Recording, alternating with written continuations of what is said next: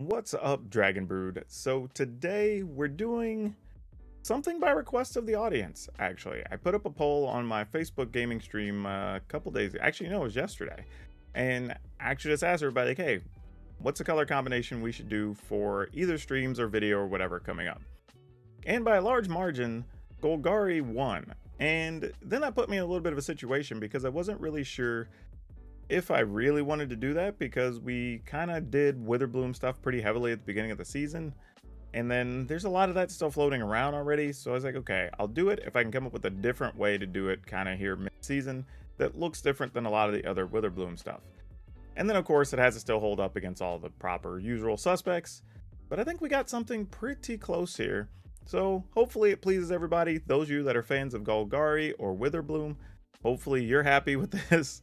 But we'll see. Again, this is just by request, so every once in a while, you know, we go ahead and do it. Don't forget also, if you would like to submit requests, go ahead and hit us up over in the Discord or come by one of the streams. That's the best way to get your options requested, but also maybe get help with the deck or something. But for now, let's take a look at this Golgari mid-range list.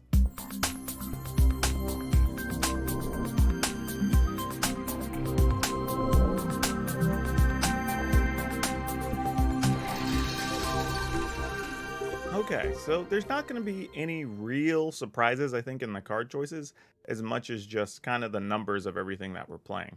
And this did take some time. It took us about the better part of 3 hours to get to a version that we actually liked, that could hold up against a fair amount of the decks, and still give you a good amount of play.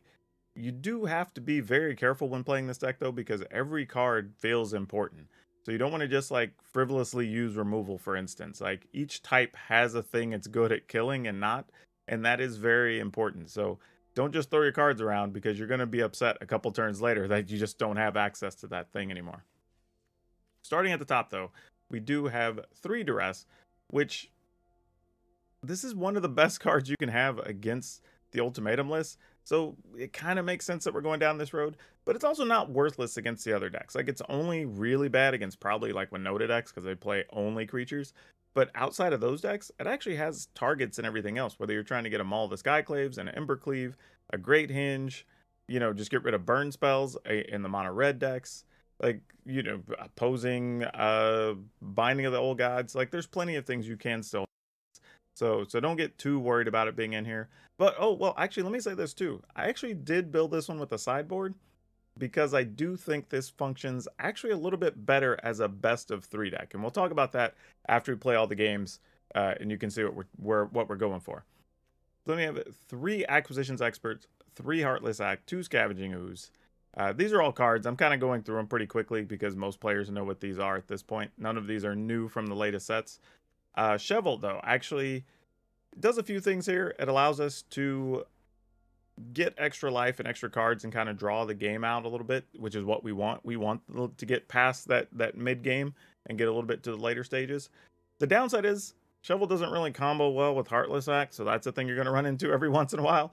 But outside of that, I think it's the right card for this list. Now, granted, that could lead you changing Heartless Act to something like, I don't know, we could just say like Eliminate, but then you also can't kill big things like Gargaros if you want to. So just something like that to keep in mind, you know. And you can also respond during your upkeep. So if Shovel would trigger, you can go ahead and use Heartless to kill a thing before it gets the counter. So like there's some weird ways you could work around it, but it's not as big of a hurdle as you'll see in the games that we play. Then we have a couple of Murderous Riders, just good all around removal. Also some lifelink, which this deck really likes. 3 Nighthawk Scavengers, not just lifelink here, but also Death Touch, and lets us block dragons and rogues very well.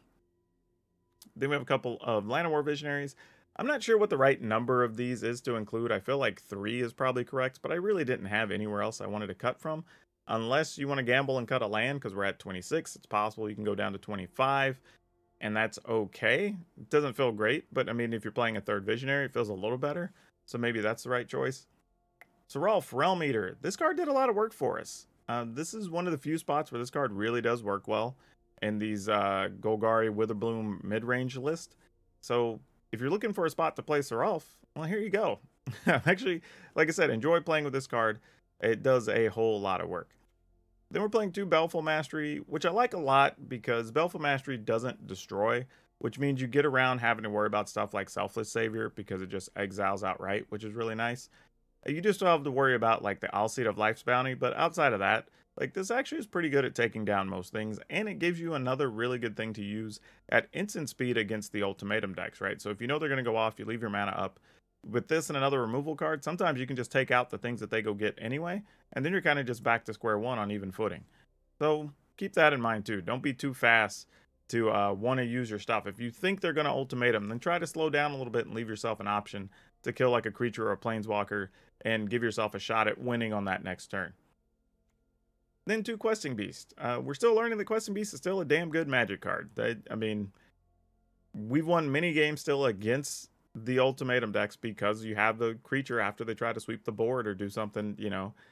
There's been times they did actually ultimatum and we still won because of this. So, you know, can't turn away from this card, really. 3 Binding of the Old Gods. It was 3 for a while, it was 4 for a while, now it's back to 3. Don't know what the right number is, but the card's just versatile and good. Just destroys all types of things. Lets you go find mana to play your planeswalkers. Which, speaking of, we do have Vivian Monster's Advocate.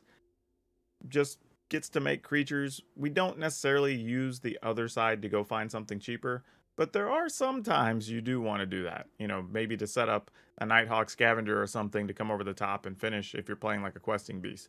So not often you're going to be able to do it, but sometimes. 1 Professor Onyx, kind of a closer.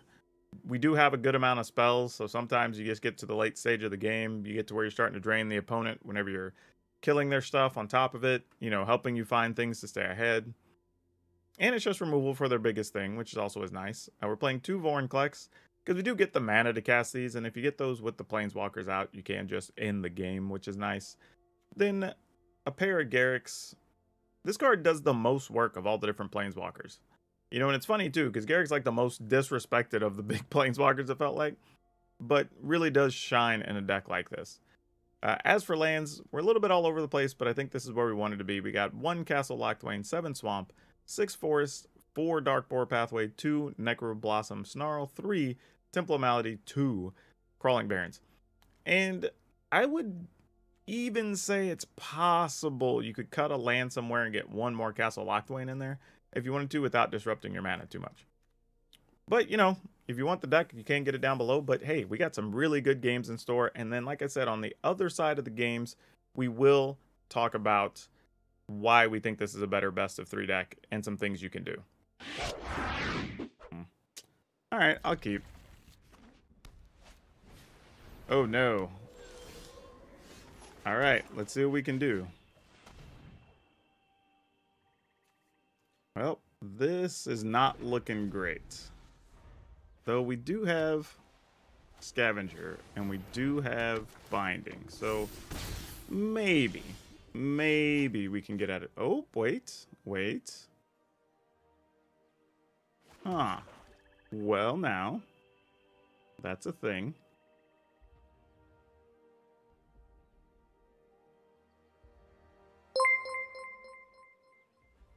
Alright, so we have to pass, so we can Heartless Act to kill either...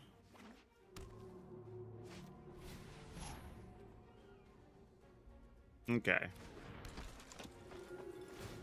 The opponent puts the counter on that. So we can target it, and then they can try to just save that. And then we don't get attacked, but for 2 here. So we're okay with that. So that doesn't move their plan forward at all, which we like. And then we can try to go with this. So now it's a 4-3 because of all the stuff in the graveyard. So we'll actually get to gain some life back. We can fight down Speaker of the Heavens if necessary. Alright, we have a Professor Onyx. We've got a Baleful Mastery. So we got some things coming together here. Because that's the real concern. Now the question is, if we attack them down to 16, or 18, what's the most they could do? They could find another Maul, and maybe do 4, 5? So they'd be up to 23? but we'd be at 20. Minus 5 is 15, so that's not the worst ever. So this exchange is weird, but let's do it.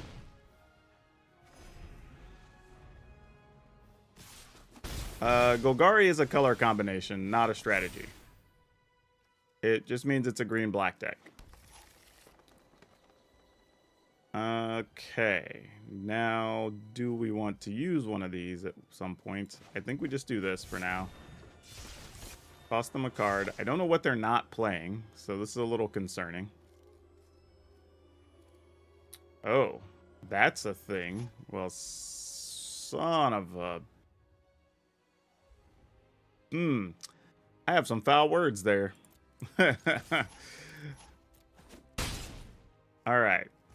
Well, now we know some things. They must have a couple of Blade Masters or something.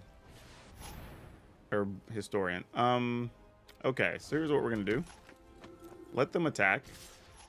We're going to sign our blockers. And I'm just going to give the opponent a card. I'm going to use the alternate cost on this. Get rid of that duder. I feel like it's worth it for them to have a card, especially if we can draw an untapped land here. Or we could just fail. You know, that's the other option. I mean, we attack? I mean, if they block, we get to kill a speaker anyway, so we're down. Alright. They had another one. Okay, sure. No blocks here. I mean, they just gain their life. We're not going to worry about it. We're going to put the target on the Blade Historian. Alright, because I was like, if we drew a removal card, we were going to want to kill the Historian anyway, right? That was going to be the play the whole time. Alright, so, well, this is probably how we lose by attacking here, but, nah, we'll see. Daxos, alright. Annoying, but, oh, that's worse for us. That's actually way worse. That is leaps and bounds worse. Oh, man. Alright, so now we got to take 6. We're going to take 10.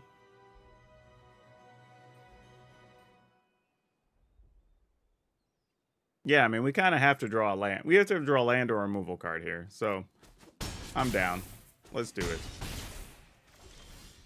Alright. I was going to say, if we didn't, we were just dead anyway. So, whatever. Though we could do it with Professor Onyx. No, we have 2 Garricks. Let's do Garrick first. And if they just have a third one, they have a third one. Like, we'll just have to deal with it. You messed with the wrong woods. Alright, no attacks just in case. Because, I mean, who knows? Okay, another speaker. Not so scary. That doesn't really do much here. I mean, if they want to trade for a shovel, like, so be it. I'm okay with that. We have a backup one. They don't know that, but... Ooh. I like all of this activity in our hand right now. Let's make dudes. You're not scared of dogs. 1, 2, 3, 4, 5, 6, 7. Alright, so we can do this. Then we can Vivian. Make something with reach so we don't get caught out of the blue. Attack enough that the opponent can't gain life easily and get out of trouble. Spellbinder, cute. You can go Onyx, you can go Garrick.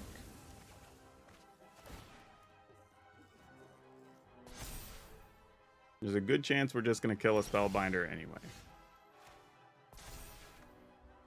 Oh, well, we get to do it. Oh, not so much the easy way because it has counters on it.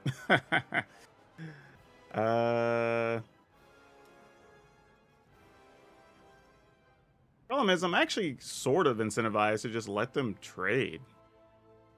Like, I don't care that much, really. Because I'm kind of like, all right, they block, cool, we gain some life. They lose a Spellbinder, we get a card, we get 3 life. But then what are they going to do after that? Right? I might even just attack with these wolves, too. Because, like, yeah.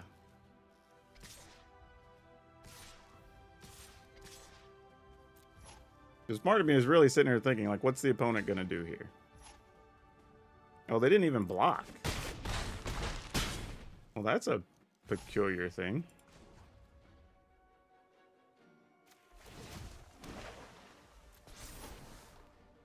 We will adapt to any Hmm. threat.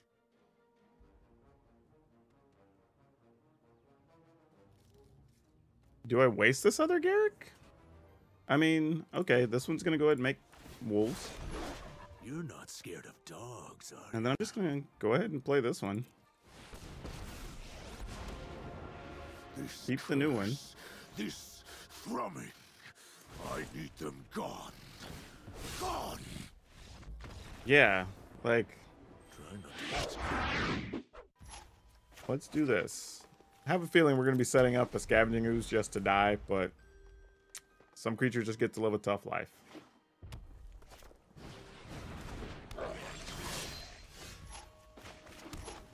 Actually, I'm okay with that. Hopefully, they have to use a Frostbite on it, so that increases the odds of Seraph and Nighthawk Scavenger living.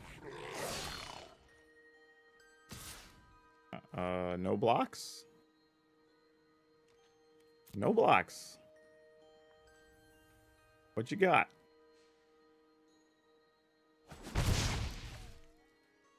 All right. Excellent. That's exactly how we wanted that to go down. Okay. Let's try this.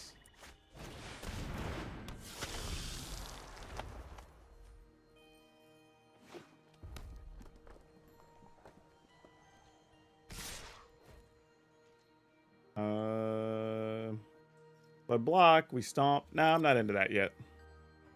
We can wait. Oh, no, just a Rimrock Knight was going to get us. Another one?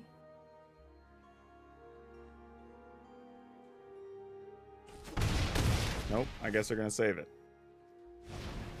And just play that. Okay. Well, good to know that the opponent's up to no good.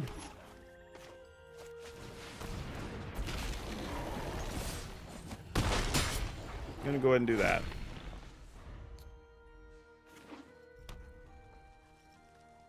Hoping that this... Okay, it was not. Alright. Could Embercleave this mess, but you're probably just going to put it on the Rimrock Knight.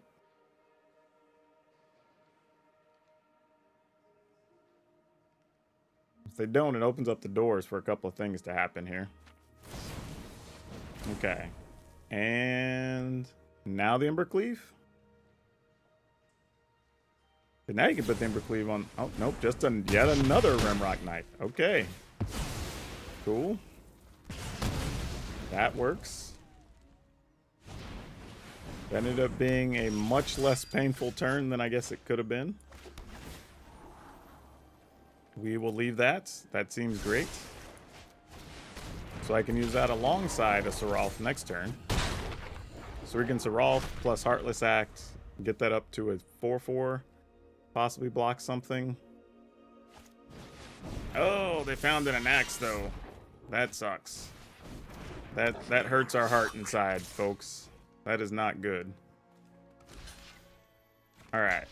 So we'll do that. The good news is though, we know their hand's empty. We're not worried about an Embercleave. We're not worried about a Torburn. So those things are excellent. We can actually kill an axe. We can kill Rimrock Knight. That puts 2 counters on Seraph, and then we get to wipe out the whole opponent's board here. No attacks. Actually, do we? We're going to trade this anyway for the Anax. I can't imagine the opponent blocks with Anax. I mean, if they do, I don't think we care, so sure. Okay, so they are going to do it. Fair enough. I mean, I guess now we just get to save for like a Torburn. So that's cool, I guess.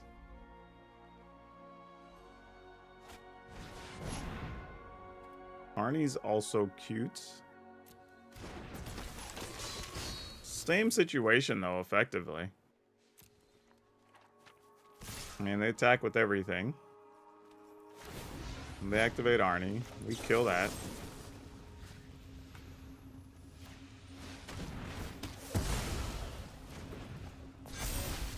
We get a 5/5. We take 1, 2, 3, 4, 5. We block.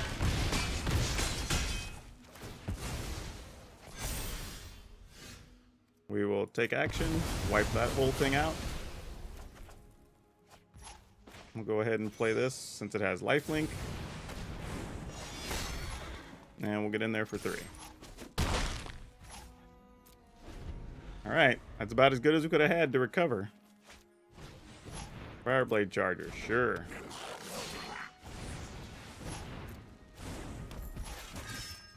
And because Baleful Mastery exiles, we can stop potential charger damage if we really want to.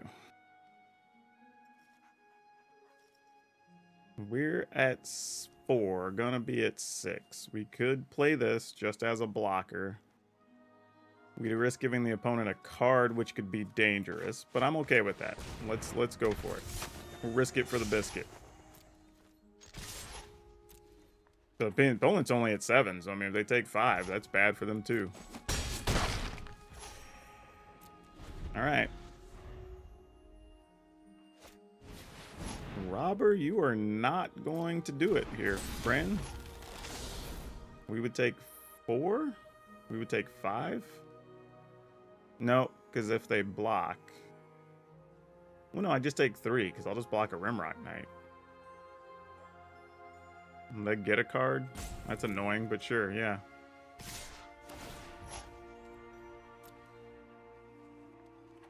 I mean, there could have been a downside that they could have got one of our like Heartless Acts, but then I would have just killed something with the Baleful Mastery. So it wasn't really a risk.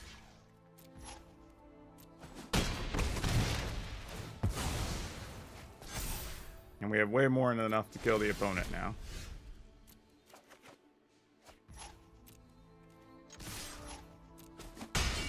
All right.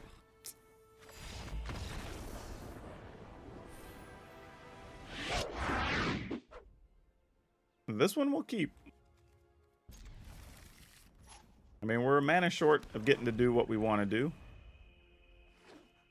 But otherwise... Oh, look. More Winota shenanigans. Well, maybe we'll actually have removal for when Winota shows up. Actually, it probably won't matter because I'll probably get like a dog beforehand.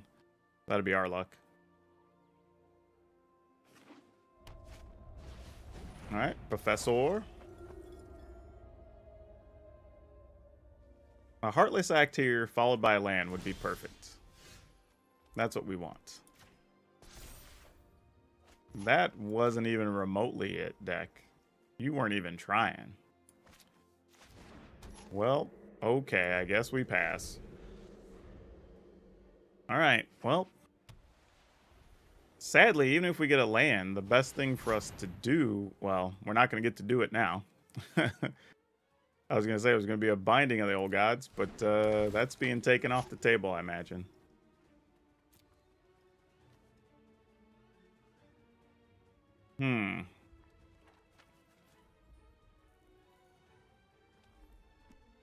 Yeah, I'm not even sure. Like, I mean, I guess it's nicer to have the Baleful Mastery, so if Winota shows up, we can just offer, which is cool. Well, with no land, that is a non-starter. This is literally the only way we've lost to Winota is when we have the cards and we don't get the land. That hurts more than anything. So now they get to Winota. Oh, Blade Historian. Well, that's the same difference. Just as bad. Okay, so the opponent attacks with just that. Okay, so they know the deal. They know what's up. All right. Actually, see, this is terrible because if they don't have Winota, we give them a better chance to get it. And we really would just rather kill these things off, ultimately. But we also don't want to take a crap ton of damage from a flyer we can't deal with for the next couple turns. This is the life of no land when you miss.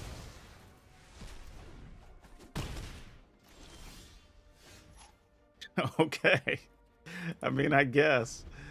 If this is what we gotta do. I mean, it is an answer. I can't be that upset. You know what I mean? Like, it's a thing.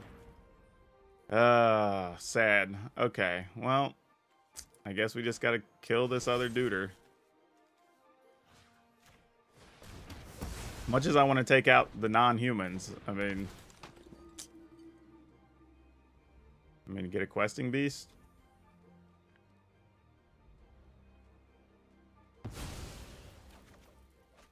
No, I guess that's fair. Just take out the thing I can cast, I suppose. Another professor makes sense.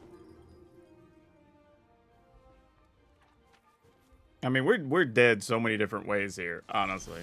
Like, we died of so much stuff right now. I don't even know if it's worth playing Acquisitions Expert. I'm just going to run out of questing beasts.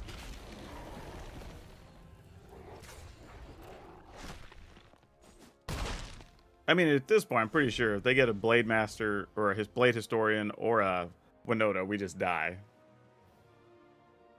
We missed 2 turns of getting our turn 4 land, so that's not good.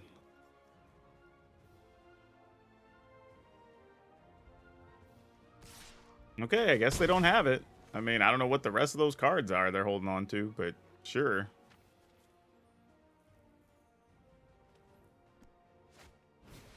Another professor. Sure. Alright, you get to make a Inkling. I'll make a 3/2. Okay, that's reasonable. I mean, I guess we do this. I mean, we're only getting 1 card.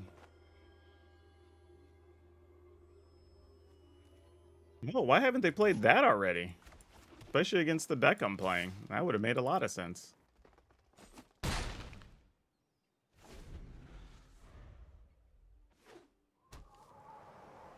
I mean, if we get the land here, do we even just make wolves?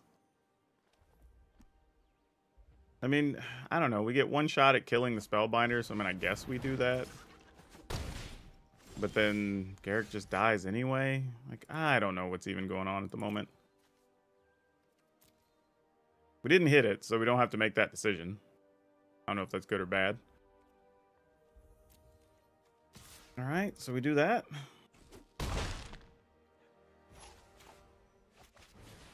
We can remove 2 things and have another 4/4.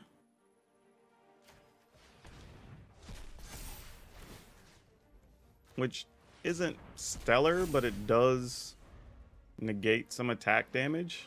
So that's okay, I guess. Oh, no.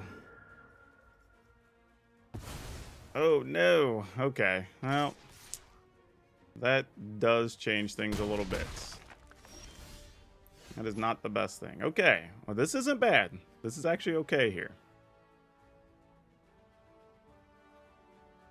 All right, so we're at 8. There's 5 in the air, so we're going to go to 3. This would put us at 1. But we could kill that to gain 3 to go to 4.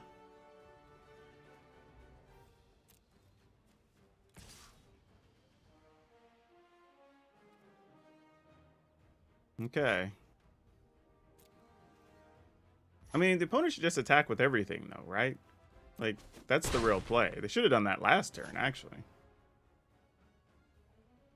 Yeah, if they'd have just attacked with everything last turn, we'd already been dead this turn.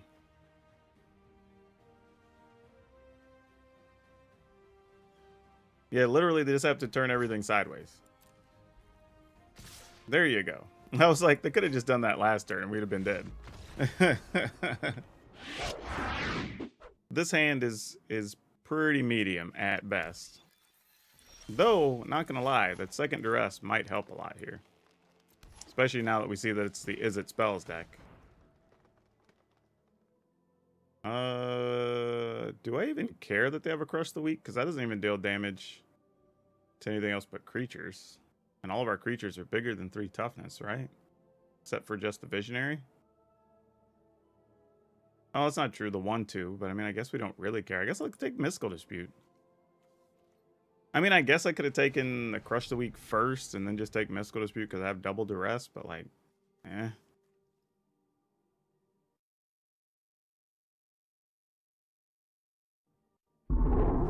Like, it really isn't that big of a deal to us.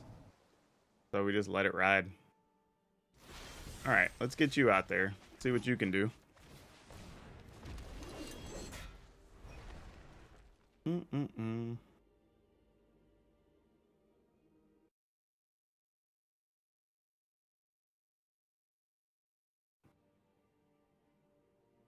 Would like some mana to go with this, though.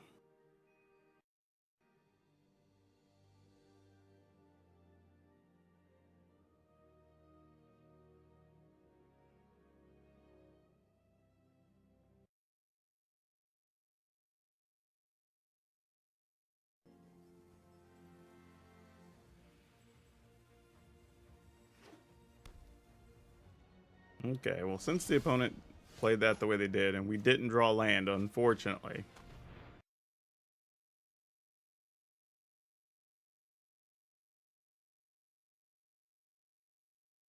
I feel like you're either going to use it or you're not here.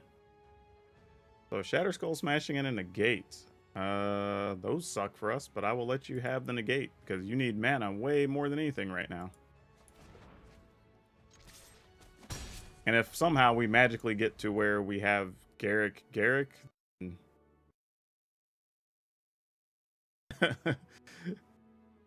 though realistically, they'll probably play dragon. We'll try to kill the dragon and then they'll counter.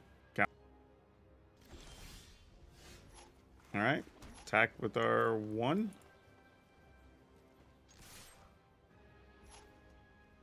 See if we get to resolve Serolf. I mean, maybe they found another mystical dispute or something. Oh, they're probably reading it to figure out how it works.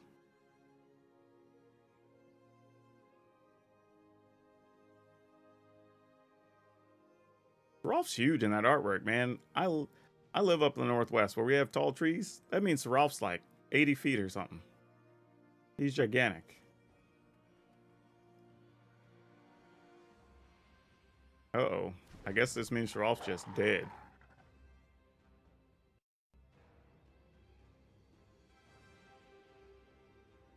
Or not? Okay, I don't know what that pause was about then. Because you either have some type of burn spell or you have some type of counter spell, right? Because you didn't draw cards or anything else there. We know what the Foretell card is. That's just Crush the Weak. So that doesn't do anything to either of our creatures. This has been a weird game. Like, we missed our 3rd land. Opponent's just going to make treasure here, I guess, to increase the odds of getting to play a dragon. But here's what's funny. When they blow up treasure, you're going to put counters on Serolf. So that actually helps us out.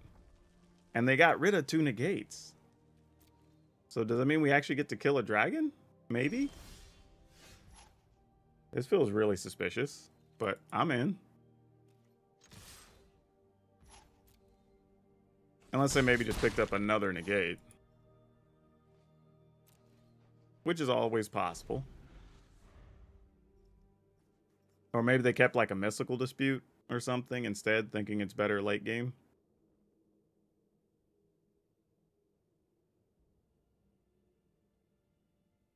They can't quite activate their Faceless Haven yet.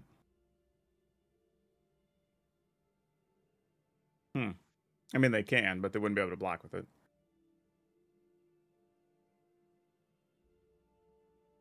So now they're probably playing that guessing game, right? Like, do I have a spot removal or not?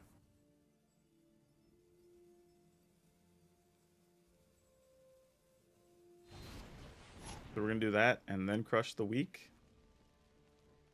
Okay, that's fine.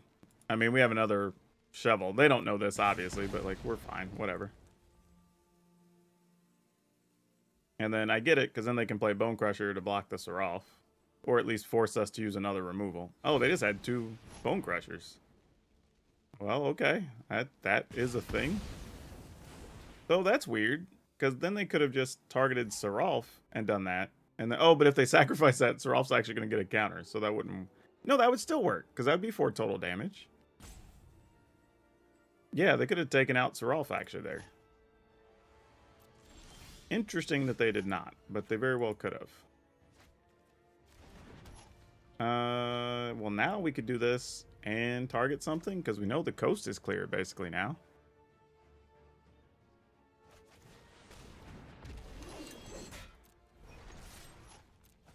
All right. So if they put just the giants in the way, that's fine. If they put the dragon out, we try to just kill dragon and turn this into a 4/4. Maybe. Then we have Nighthawk. That would end up being a 4/3 because we're going to put a creature in the graveyard. Unfortunately, Seraph doesn't get the easy counter now from the treasure being sacrificed, so that's not a thing anymore.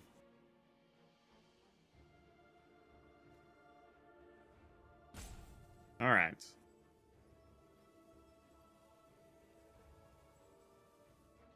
When it's just passing. So they're just going to try to use the land? Is that their plan here? Okay, well, I don't hate this. So we can attack. They activate. We know what all their cards are. So then we just kill that. And then Seraph ends up getting a counter anyway. Attacks for 4, so we get 5 in and then get to play the Scavenger. All right, I'm down. These are words that all sound good to me.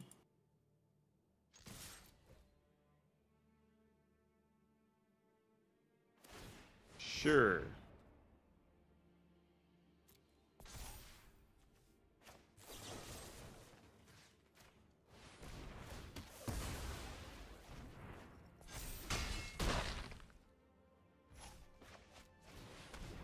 All right, and we put a land in the yard, so still got a 4/3 out of the deal. Now they're also down a mana. So if they do want to play the dragon, they're going to make Seraph a 5/5. Yep.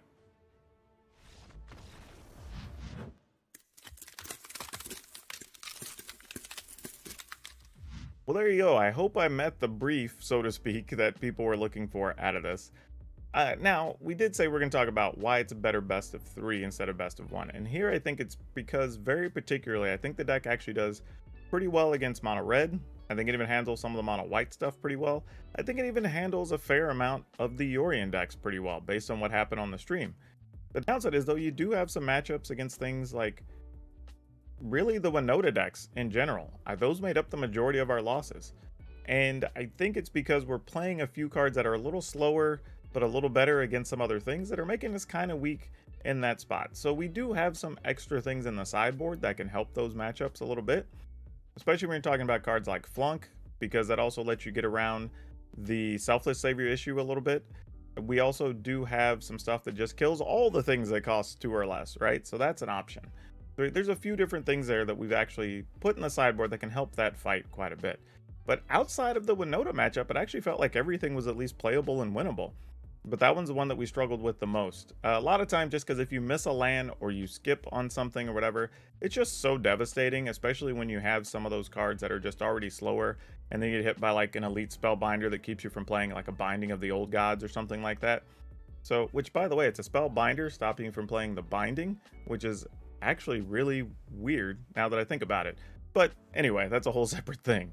But really, like I said, otherwise, the deck actually is very playable, very fun. I would say give it a look if you have the cards. It's pretty cool. But just know that the Winota matchup is going to be tough if you're playing best of 1, but you will be at least pretty good against everything else. I mean, at least have a reasonable shot as long as you have patience whenever you're playing your games. So just keep that in mind.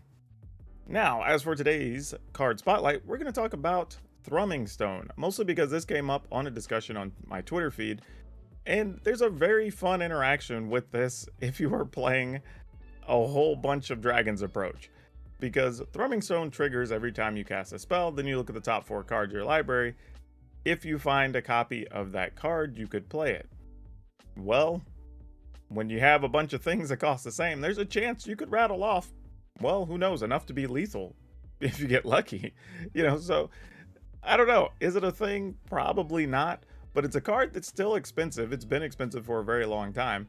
But if you got your hands on some and you want to experiment in a fun, like, casual kitchen table deck that's kind of goofy, give it a try. I'd be curious to find out how it goes. If you do it, please come by my Discord and let me know.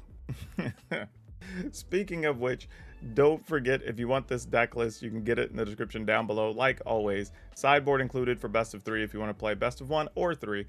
And you can also get the link to my Discord down there as well if you come by, talk about wacky deck shenanigans that you're doing, or just get help with stuff, or just come chat about all types of things, Magic or otherwise. We have a bunch of people in. It's like over 400 folks now, so thank y'all for stopping by and having some fun. And if you'd be so kind, please hit that like button, hit the subscribe button, hit the notification bell. Those let me know that you appreciate me and love me, and then let you know every time I have a video up, even when I'm doing weird things like this by request. But overall, that's all I have for you for now. We'll see you next time.